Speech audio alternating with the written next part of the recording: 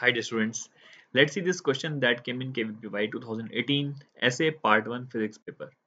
The question is simple, again based on the formula I equals to NQABD. So basically there were two questions in this paper which were based on this formula. So what's happening over here? Basically there is a steady current I which is set up in a wire whose cross-sectional area decreases. That means we have this sort of situation, okay, and current I is flowing in this direction. So we have to choose the correct options according to the data. Okay, so let me draw the situation here itself. So the current density decreases in the value. Now we know that current density is current per unit area. That means I by A. So if area is decreasing, so current density will increase, not decrease.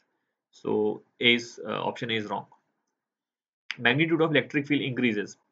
Now, if you know the microscopic form of Ohm's law, it says that current density J is equals to sigma into E, which means current density at any point will be equals to sigma times electric field.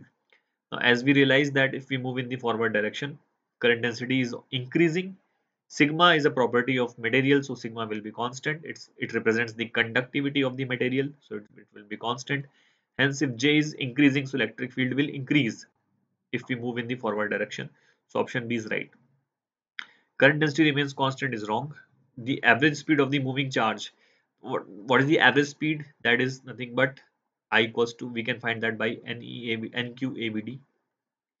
So N is constant because that represents number of charged particles per unit volume. Again, a property of the material. I is given constant. Q is charge on one particle will be constant.